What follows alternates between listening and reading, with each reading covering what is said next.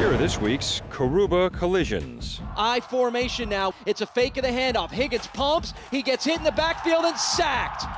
Lee Skinner on the linebacker blitz brings down Higgins for the quarterback sack. Skinner does a good job of weaving through blockers and making Higgins move off of his spot, and finally does take him down. That's a big play for this UB defense.